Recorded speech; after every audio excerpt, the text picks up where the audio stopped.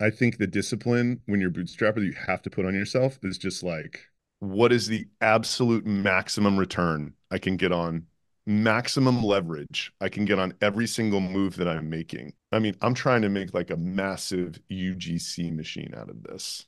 I'm going to make my Zoom calls, my internal Zoom calls public. So our competitors can come to our weekly executive call if they want. Part of it is theatrics, but it's like, I kind of think that it's like we're morphing into this world where what is entertainment and what is education and what is a software product and what is a personal brand and what is a corporate brand. It's like, I think I have to compete for people's time with Netflix and TikTok. I'm a bootstrapper, which also biases me to do things in a super capital efficient way. And I just love these inbound businesses because I think that they're so much more capital efficient than the traditional heavy sales led motion.